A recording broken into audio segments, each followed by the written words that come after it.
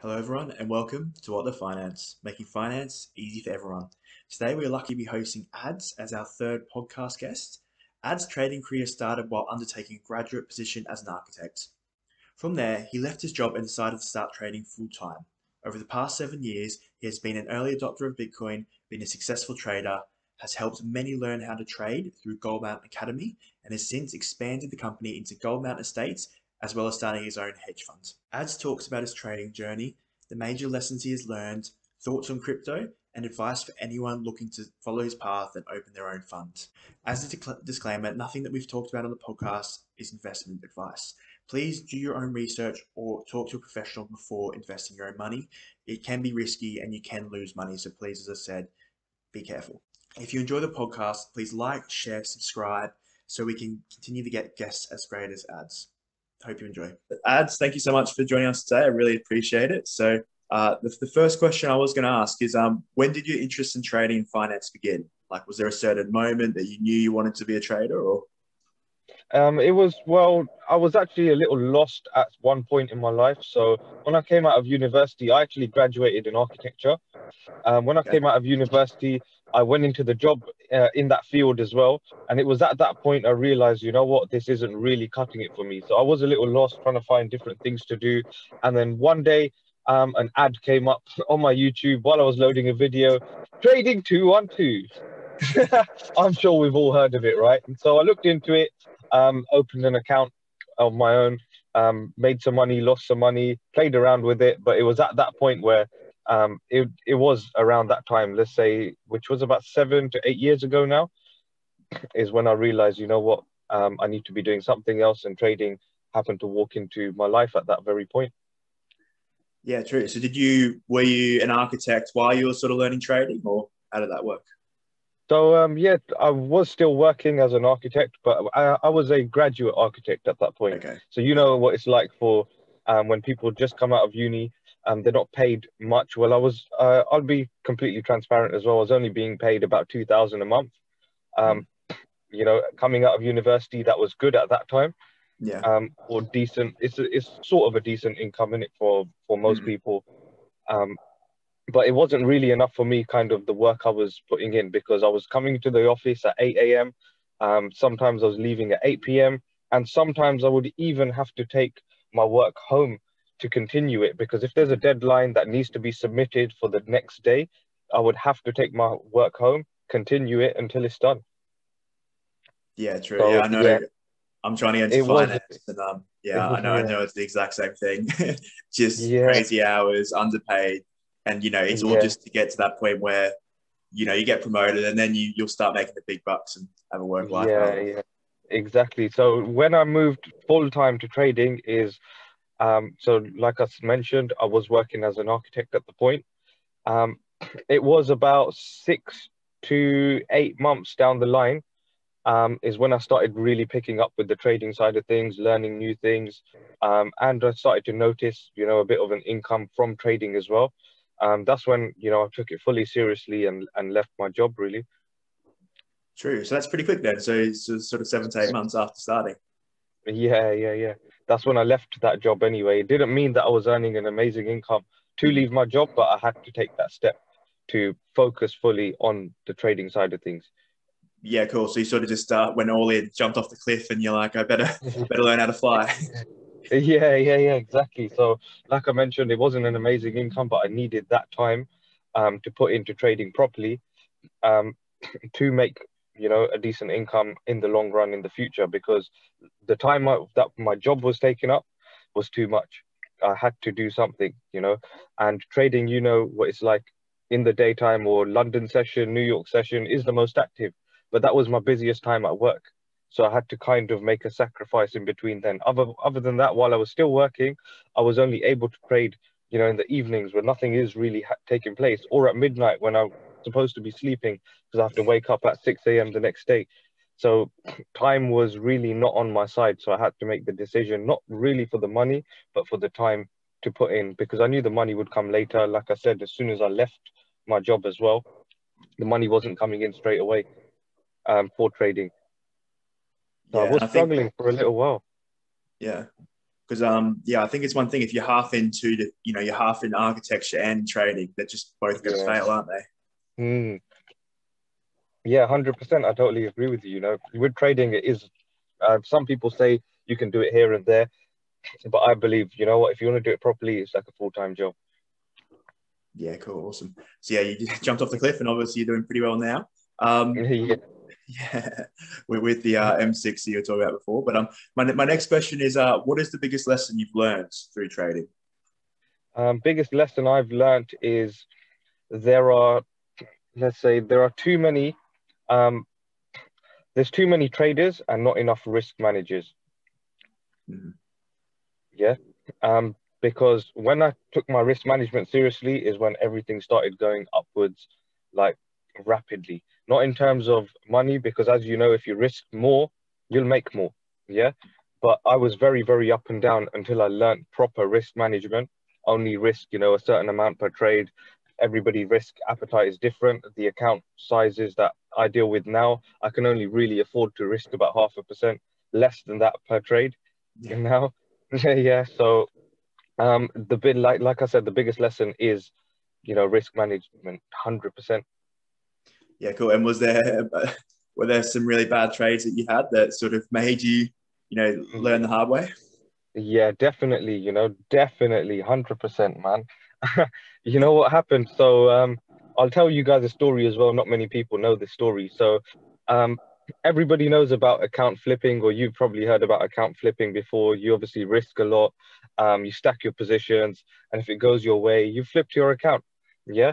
Yeah, Once I flipped a £10,000 account to around £300,000, and then I blew yeah. it. So that has to be my biggest loss. But at the same time, it isn't my biggest loss because I only put in 10,000 of my own money. Mm, Yeah.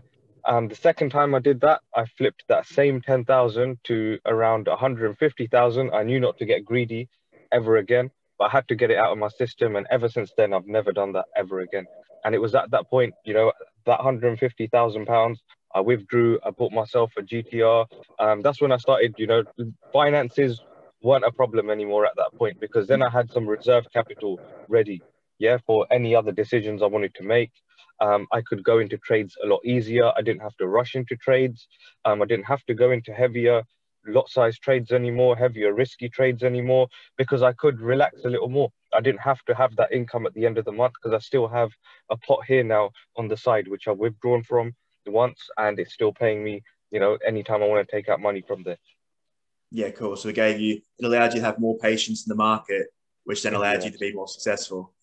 Exactly. Yeah, yeah. But like I mentioned before that, I was blowing obviously like £1,000, £2,000, 5,000, 2,000, all the time before that. Um, that was probably due to a few things. One major thing was over trading. The other major thing was over risking as well. Yeah, cool. So yeah, and then from there, obviously, I'm sort of going to link it to another thing. So you obviously mentor, you do mentoring for some traders. Is that the main mistake you see them make, or just over Um, leveraging? Yeah, over yeah, risking. to be honest, main mistake I see them make is over leveraging as well. It's also back down to risk. I know a lot of very good traders, and in fact, I do mentor some very good traders. But if they just sorted out their risk, they would go from good to amazing. But it Yeah, does because take time. It does take a few personal lessons in the process, which, I was learning this as well. I was learning how to trade. I was hearing it all the time, use correct risk management, but I wasn't listening until it, happened to myself. till it dawns on you. Yeah, and I think unfortunately we all have to go through those hard lessons to to actually Yeah, listen and be like, oh wait, this is important. yeah, yeah, yeah, exactly. Yeah, awesome, man. So I know you're quite big into crypto, and I think that's probably one of your big successes. So sort of 5 years ago, or whenever you started looking at it, why did Yeah. you start investing? Where did you see the value of it? So I invested first I first heard about it at around 2013 when Okay. each coin was around, in pounds anyway, I can remember, about £200 per coin. Mm, But I didn't invest straight away. Obviously, I was very skeptical. There wasn't enough information out there. It was just a friend who told me, like, he does business across borders. with crypto. He goes, invest in this because my, £10 has turned into like £200, yeah, over a period of time. Now, if you invest in this now, even 1 year's time, yeah, it could turn into anything. It could easily double, for instance. So I was looking into it at that 2013. I didn't jump in. I was still looking into it. He kept asking me every other month or every 2 months down the line, when you're going to jump into crypto, man, when you're going to jump into Bitcoin. At that point, it was only Bitcoin. Yeah. So when you're going to put some money into Bitcoin, trust me, I'm saying it for your own good. It was only when I came across an article in 2014 online. I can't remember exactly what it is, but Bitcoin had surged about 50%. Yeah. At that point, it was around £400 per coin. Yeah. £400 per coin. And I jumped in straight away. Um, then it went up to about £800 per coin. Obviously, that back then I wasn't earning much. So I only had a few grand to invest into Bitcoin. Today, I'm still holding those very coins. Yeah. So when it hit 800, that's obviously when it doubled my all of my money. I was absolutely chuffed. When it even me and my friend who told me to invest, I remember asking him, "Do you reckon it's going to go to 1,000?" He was like, "I don't know, man. I really don't. But 800's really high as it is. You might want to take some out or see how it goes." I said, "You know what? I'll see how it goes. It's okay because I don't need that money at the moment."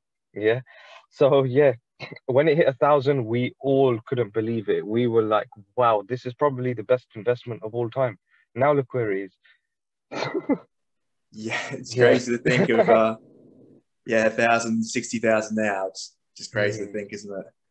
Yeah, yeah. $60,000 per coin. It's about £41,000 when I last looked at it earlier this morning. From a £2,000 investment to it's crazy. Now my investment is probably worth over 500K from something so small. Like it has to be the best investment of all time. But when it comes down to Bitcoin, I would say it's just that lucky charm. Yeah, you owe your friend a lot then. And Yeah, now yeah. And you know you, what? Yeah, when back then when I was speaking to him as well, he had about 37,000 coins. You know that when he first told me to invest, yeah. And yeah. I said, wow, that's a lot of coins. He goes, no, it's only about £350. Oh my God. All right. Is he in the Bahamas or something? Yeah, now he's done for life. Yeah. He's done for life. He withdraws like a coin a week, and he's chilling. He can literally relax for the rest of his life, withdraw a coin a week. Yeah. Well, I think that's, as you said, it's a bit of luck and just being, Yeah. having someone who's into it or just seeing that news article that made you invest. Yeah, it's also taking that step as well because, like I said, everyone has different risk appetites. You don't know what to jump into, who to listen to, but it all comes back down, like I said, to your risk appetite. And at that point, I was willing to lose that £2,000. Um, if it was going to go, it was going to go. If it was going to grow, it was going to grow. Regardless, I was willing to lose that. So, another advice I can give everyone who's looking to invest as well into anything is make sure you are ready to lose that money. So it doesn't matter to you anymore. Yeah, I think that's something very important. And it's the same as over risking. If you put too much money in and you're checking your phone every second and you're really stressed about what will happen, you've probably invested too much money.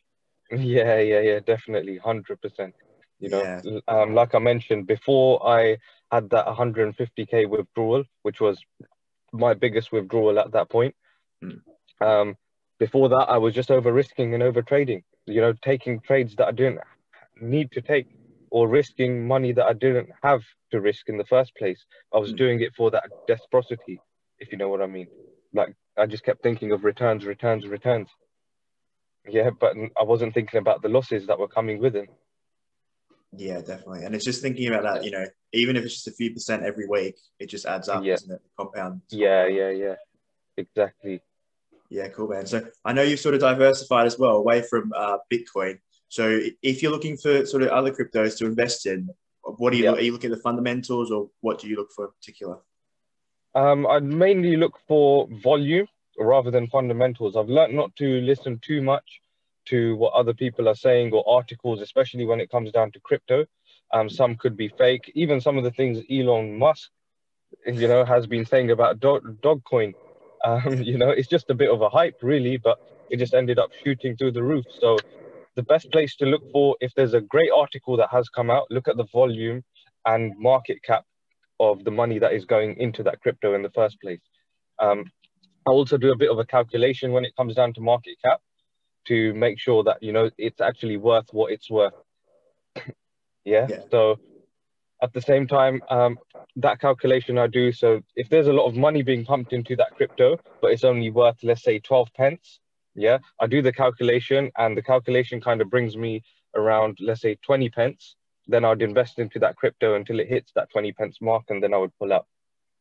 Okay. So for a lot of these other altcoins, you're not as much holding them long term. It's more just in term for trading, is it?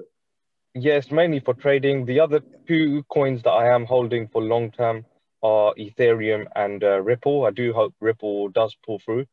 Currently, today's articles anyway were looking positive, but it's all going to come down to the outcome at the end of the day. Yeah. And I think it's what we were talking about before. You don't, put all your eggs in one basket. Yeah, You're going to stress about Ripple if that's the only thing you've invested in, aren't you? yeah, Yeah. exactly. See, it's best to split all your money up into, like you said as well, multiple different baskets. Mm. Split up your eggs, and one will pay you massively. Even if one goes down, you'll make that back from another. Yeah, cool. And do you have sort of any theories about how, what blockchain and crypto will do to the financial markets over the next 5-10 years? What are your thoughts? I don't think it will do much to any like foreign exchange currencies.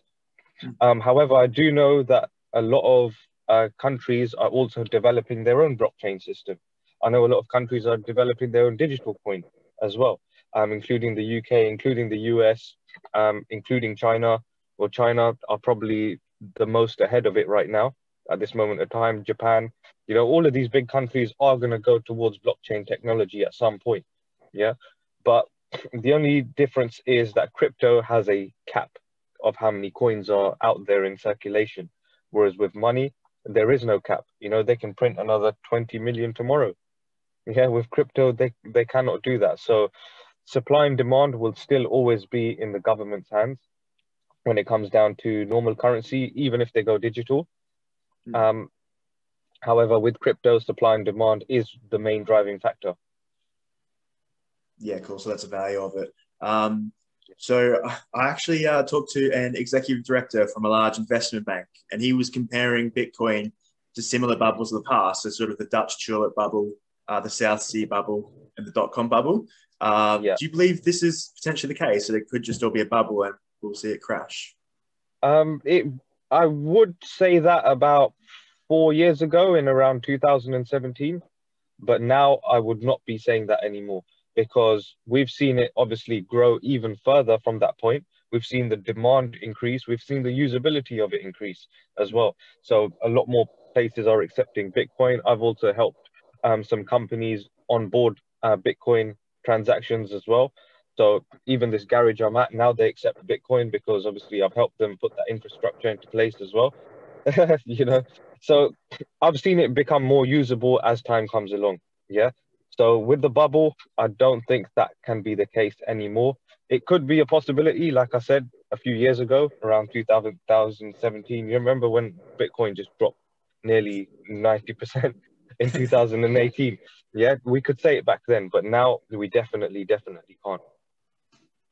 Yeah, great. So because we've had that it's been around for 10 years now, and we have that price history. It's just, yeah, it's too ingrained. Yeah, It's what just, what do you think anyway with it? Do you think it's gonna be it's a bubble, or do you think now it's really holding its ground? And I believe it's solidly built its foundations. But yeah, I'd like to hear your voice on that one as well.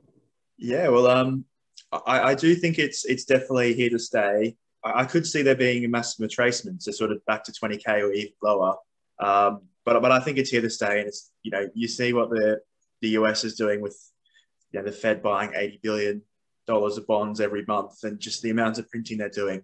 It's Yeah, just prime for inflation. It's prime for Bitcoin to take advantage of it. So it might be in the future, it might get to $1 million. It wouldn't be that $1 million wouldn't be worth as much as it is today, but it's still going to be extremely valuable. So yeah, I sort of have the same opinion to you. actually, yeah.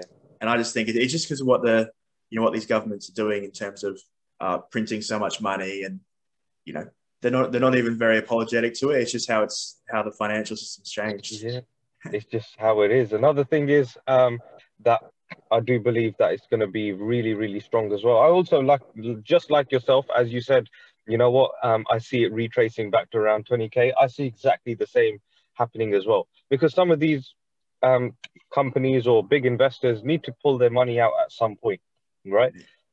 So because of how volatile it is, I've probably seen this as the most volatile asset out there ever. Mm. Yeah, I've seen it one day hit, you know, from £300 to £1,000, then back down to 500, then back up to like 1,500, then back down to 800. Like nothing goes up and down that fast. Yeah, it's Yeah, a very, very volatile asset.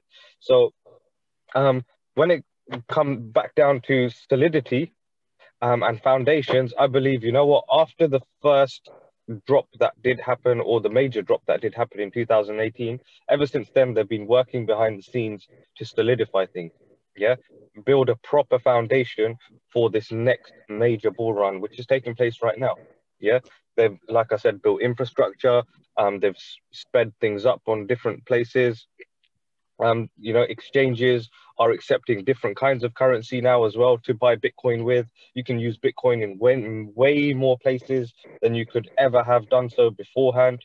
And I see it being the future. But another thing you have to remember is these people are developing so not these people, sorry, every government is developing their technology based on Bitcoin's technology. Now, when Bitcoin came out, it wasn't just a cryptocurrency, it was the technology of the blockchain that Satoshi also created, yeah, which is now basically a very, very genius idea. yeah, it's crazy to think how it's changed. Obviously, Yeah. finances in general, um, Mm, and yeah, and it's something that I do think will have a massive impact on. And it's what you were talking about before in terms of volume. So the higher the volume, the more stable it is, because it's going to be a lot yeah. harder for these big institutions to move. And I think if you look at forex, it's $4 trillion of Yeah. liquidity every single day, Yeah. whereas all cryptocurrencies, I think it was 1 trillion for over 30 days. So I think if Mm, similar to what you said, if we see the increasing in volume, then that will just reduce the volatility, and yeah. hopefully we won't have to live through these massive crashes. And Yeah, exactly. And obviously, if you see a major drop on volume, okay, match, do the calculation with market cap, match the price, and see where it could potentially come down to. But yeah, it's all about volume with crypto anyway. Try not to listen to too many articles because it can confuse you as well. Just basically look at volume. If there's a lot of volume coming in today, it's going to be going up. yeah, cool. And it's sort of connected to the financial markets as well, because it's a lot of the volumes during the week. And then you might see the massive movements on the weekend, but that's mainly because there's just hardly any volume from the institutions. Yeah, Yeah, cool. exactly. So I was going to go on to next in terms of you starting your own fund. So was there sort of what encouraged you to do that, like to start Goldmounts? Start my own fund. Well, I actually started as an education company. Then I had a lot of people who wanted to make money through Forex, but didn't have the time to do it. So they were like, the only person I will really trust with my money is yourself. And obviously, I wasn't licensed at the time to do so. So I went through my whole FCA licensing. I'm personally FCA licensed myself now as well. Um, and yeah, it was just at that point, really, I knew a lot of people who wanted to make money from it, but didn't want to do it themselves. Basically, the lazy guys. But fair enough, you know what? They've built their money in other ways previously. Yeah, Mm, they now can be lazy. They have an excuse to be lazy. You know what? Hats off to them because they didn't get to where they are right now by doing nothing. So yeah, they can be lazy now. So yeah, I just got in contact with quite a few people at that point who wanted to, like I said, build another form of income, but just not put in the time to learn to trade or any of that, which was fair enough. I also had went down the other route as well. So I had an education platform, which was Goldmount Academy. I still have that obviously today. And then from there, I built Goldmount Markets, which is our hedge fund. So I gave people two options. You can either sit down and learn yourself, or you can just put it in now and we'll do everything for you. Yeah, cool. And why do you think people chose you to manage your money? There's so many options out there. Why do you think they chose you personally I or your think a lot funds? of people, yeah, there are a lot of options out there. I've also got a very big network. A lot of people now, it didn't happen overnight. Obviously, over the years, it built up over a long time. But yeah, my reputation has grown in especially around London and West London, especially. So they've also seen my growth in terms of my success as well. So they know, you know what, he wasn't a scammer. He actually did start from nothing. He built it up slowly, slowly. We've seen it over the years as well. He's kind of been logging his achievements here and there. Um, so everybody has seen, where I came from to where I am today. I also didn't come from massive poverty either. So I wouldn't say, I came from absolutely nothing. My parents weren't too poor, but at the same time, they weren't too rich either. So they were just normal working class people.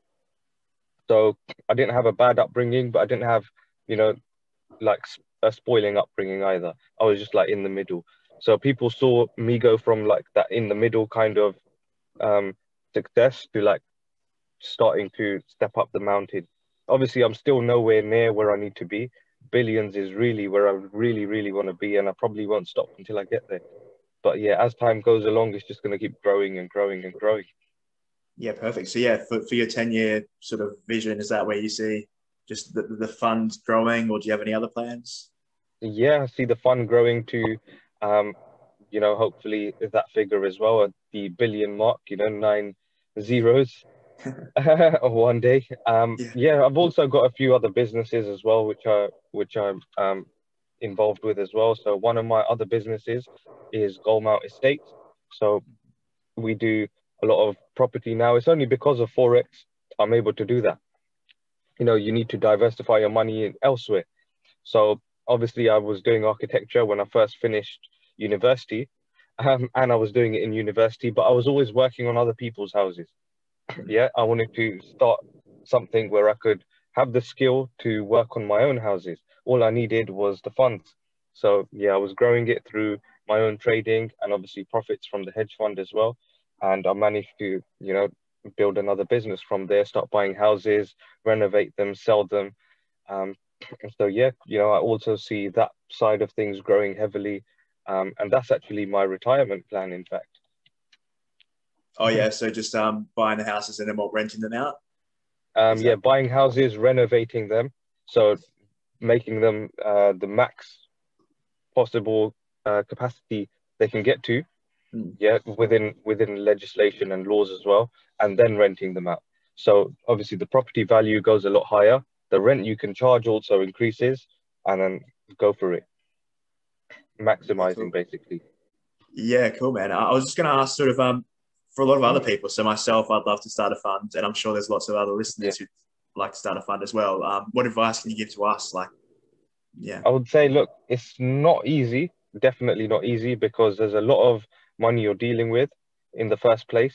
You have to be 100% confident that, you know what, at the end of the day, you are still sticking to your rules. You are still doing everything by the book because, you know what, there's so many hedge fund managers and owners that have been arrested and gone down because, they've started to do the wrong thing at the end of the day. All they're trying to do it for is the commission. Yeah. Only jump into it when you are 100% confident in your own skill. Then go for your own license first. Yeah. And then start to build your fund from there. Yeah. Once you've got your own FCA license from there, then you know what? You can bring other investors on board. You have a proven track record of your own funds growing. But the first step to take, in fact, would just be, I would say, build your own FX book over a long period of time, minimum 8 months. Yeah, Yeah, cool. minimum, bare minimum would be 8 months to build your FX book from and stick to your rules no matter what. If you're going to risk 0.5% all the way through, don't increase it. I know there's some days there are some juicy setups out there, yeah, where like they're pretty much guaranteed, where you can 10 times your lots and nothing will happen. But still, FCA don't care. Yeah. Yeah, when you're going for your licensing, they don't care.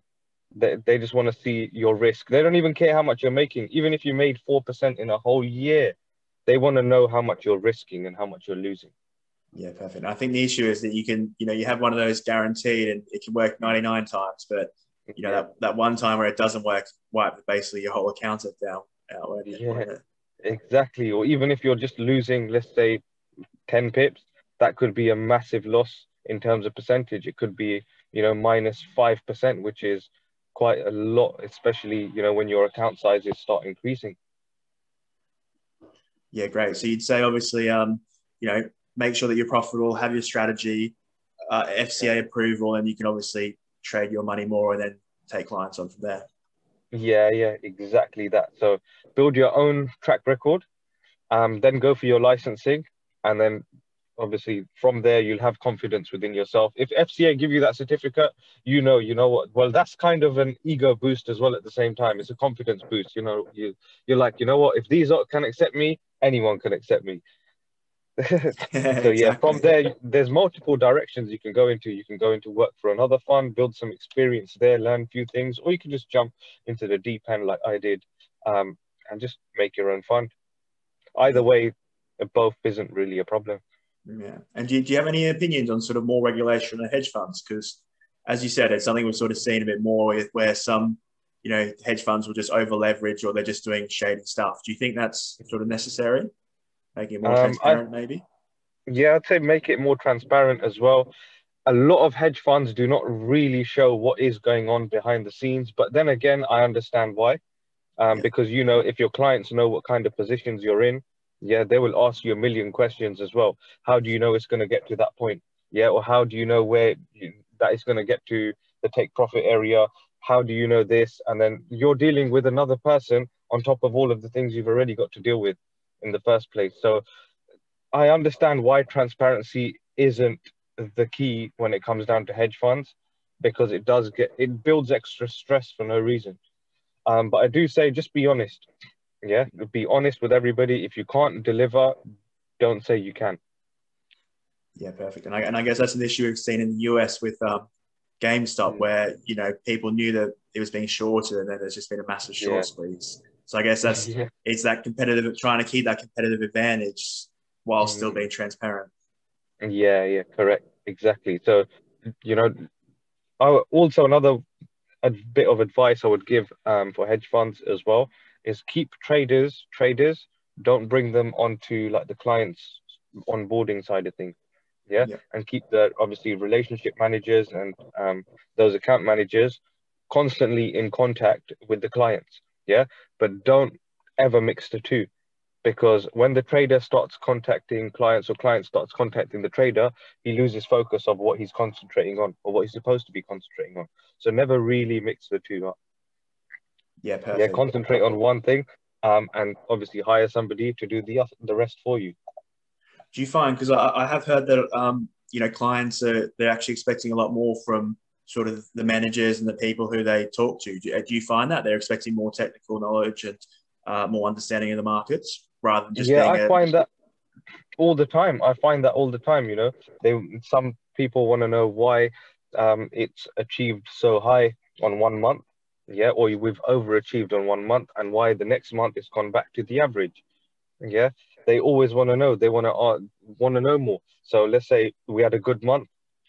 It's just what the market gives you at the end of the day, though. You can't really, and then they start expecting that all the time. Does that make sense? When you exceed your expectations, some clients expect it all the time, all the time. So you kind of have to build a balance in between the two as well.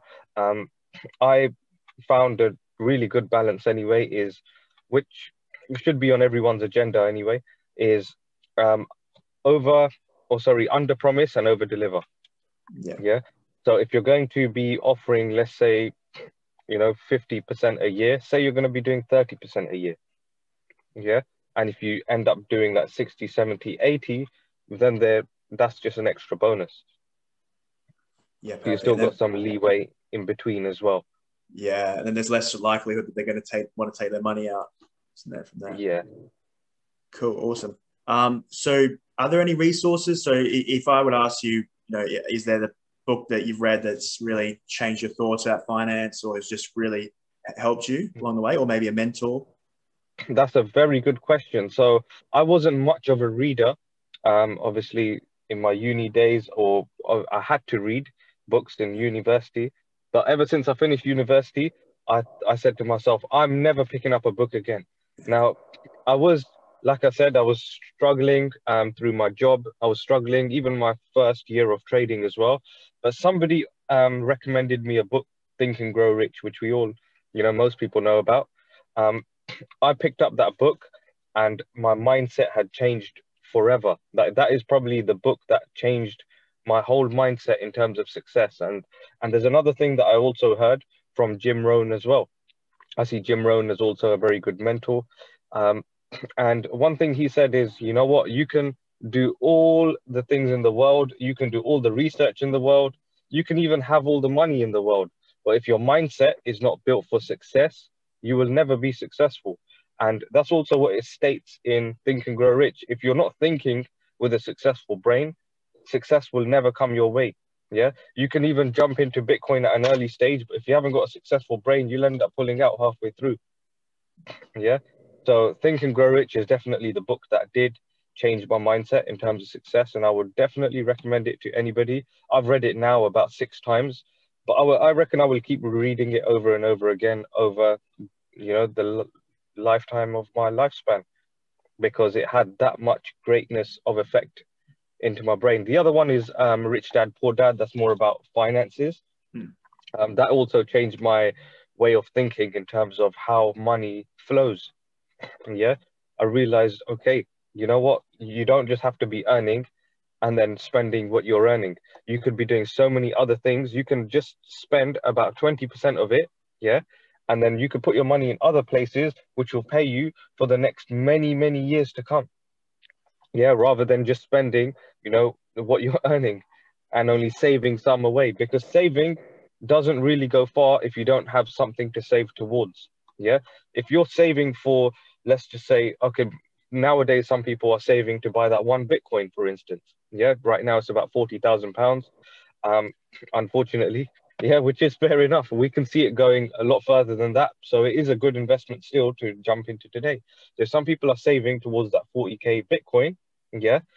At least you have something that you're saving towards. Whereas some people are just building a savings account, a savings pot, but don't know what it's going towards. And that is where, you're just literally living every month on a paycheck, not knowing where your life is going or where your life is heading. And that is where you need to start working it out, which direction your life is heading.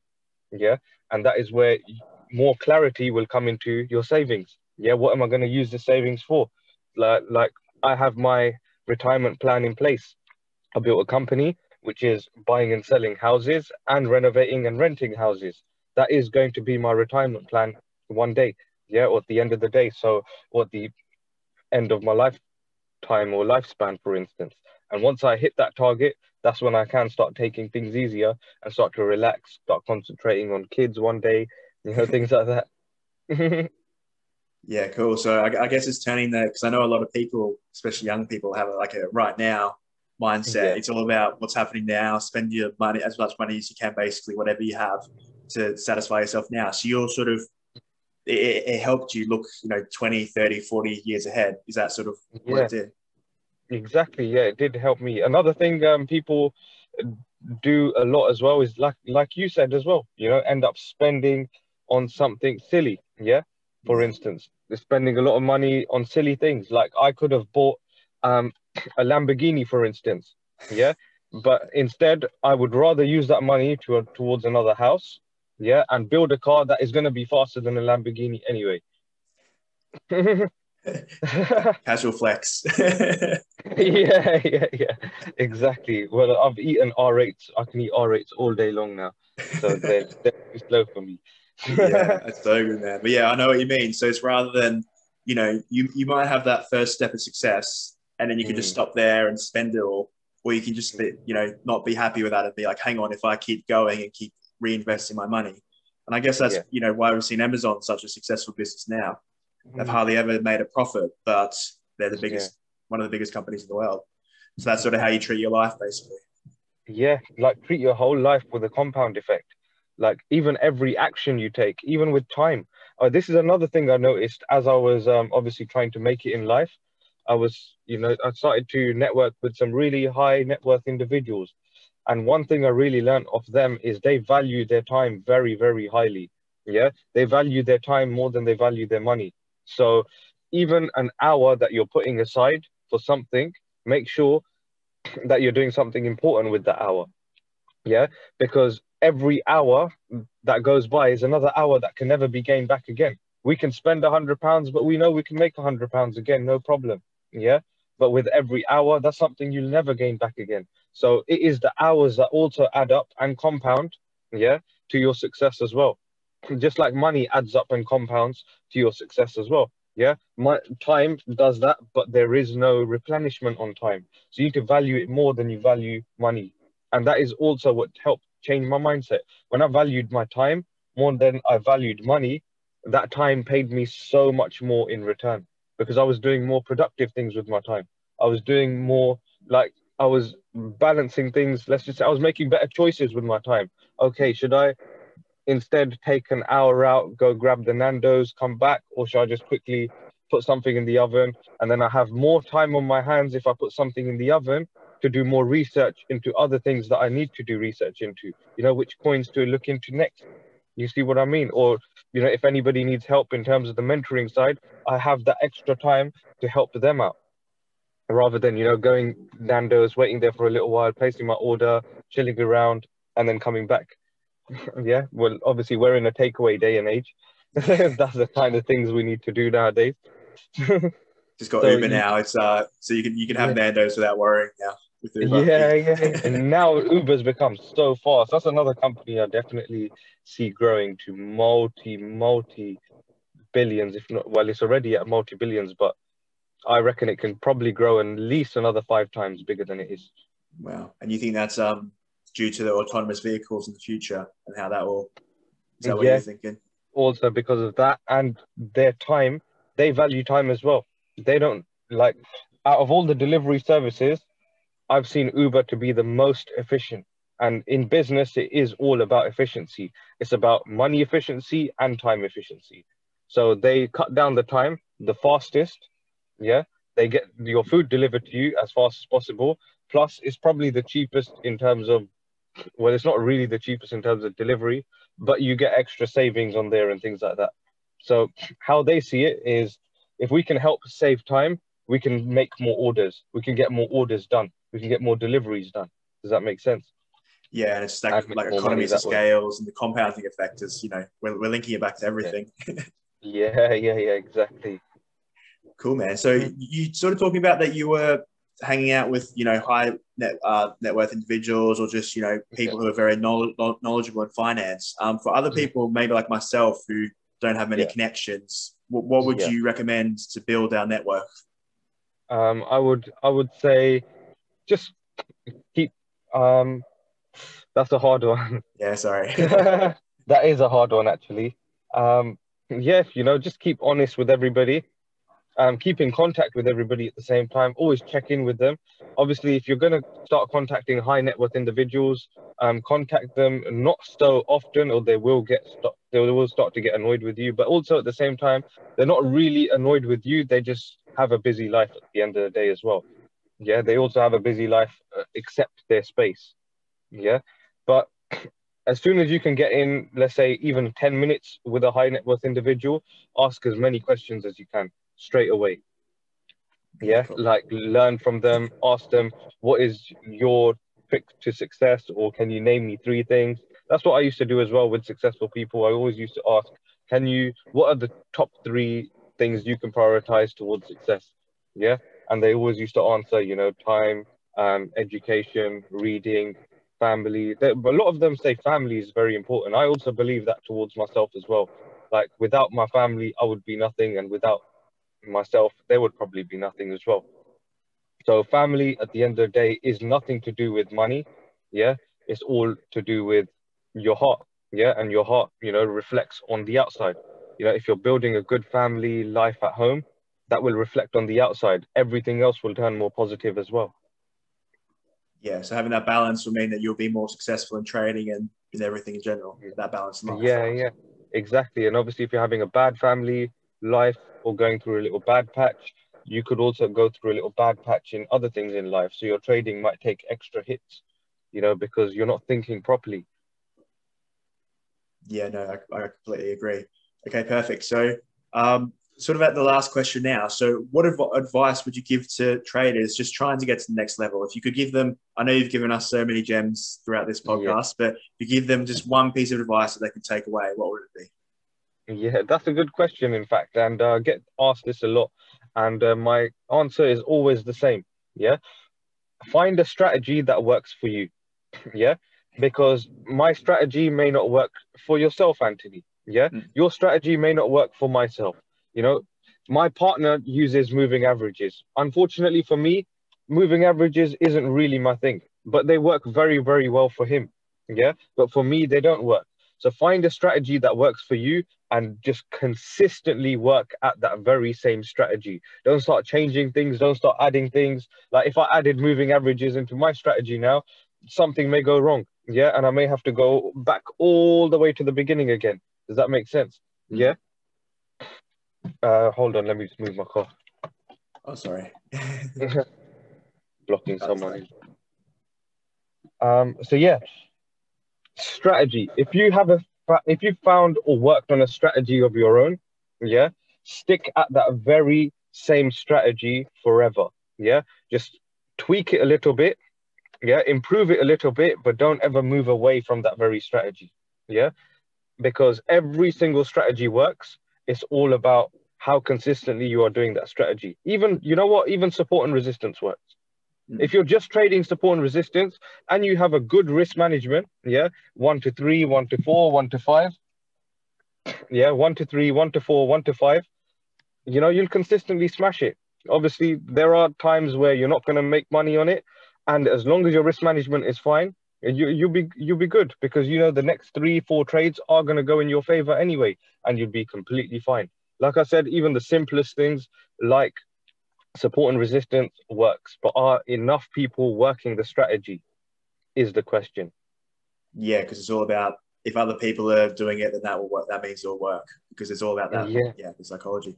Cool. I'm sorry. exactly. I know you've got to get off, but if I can ask one more. Mhm. So you're Yeah, saying yeah, go that ahead. it's about finding the strategy that works for you. Yeah. There's so much information out there, so many marketers. How do you sort of let's say filter out all the information and all the news to find the right stuff to listen to? The right strategy. Okay, it's all about trial and error as well. So you can't learn to become a trader you can learn everything in 6 months, but you can't become a profitable trader in 6 months because you haven't got enough, experience in the markets. You haven't had enough months, you haven't taken enough trades to know, okay, is this strategy working for me? And don't just test it over one trade. Yeah, test that strategy over a few trades, for instance. Yeah, test it over the next 5 to 6 months and see how well it does for you. Yeah, it's only at that point that then you will realize, okay, this strategy works for me. It ticks all of my boxes. I hope flames don't fly out. Yeah. um, so it ticks all of my boxes, and yeah, this strategy works for me. Now, as soon as you find that strategy that does work for you, stick at it. Now, that is where consistency goes wrong with people because trading is all about consistency. Now, consistent results will only come from consistent inputs in the first place. If you're inputting the same strategy every day consistently, eventually your results will turn out positively and consistently, right? But if you're not even consistently using the same strategy, yeah, you're not going to consistently have a good income. And it's that simple. What you input is what is going to come on the output. Perfect. Ads, thank you so much. Really appreciate you spending No worries. time with us today. If anyone wanted to learn more about you or get in contact with you, how would they do that? Um, so my Instagram is ads5. I also have a YouTube channel, and not very consistent on it because I've just been so busy with my other businesses as well. I'm trying my best, but yeah, hopefully when I go back to filming again, my YouTube channel is Adz Luxury. I do share a lot of, just general life good stuff, mindset stuff on there, a lot of crypto knowledge, especially all for free anyway. Crypto, I don't have a course on, I give that knowledge out for free. Um, I was given the opportunity to invest in crypto for free. So I don't see the need to charge anyone else for my knowledge in that. With Forex, obviously, I've taken a few courses which I've had to pay for. So that kind of knowledge I do charge for. But other than that, Adz5 is my Instagram, Adz Luxury is my YouTube. So yeah, check us out, check myself out, drop me a message. I'm willing to give out any advice. Perfect. And co-host for Capital Convos as well, which I really Yeah. like. Another podcast. Cheers. Yeah, we're gonna jump back on from it next week.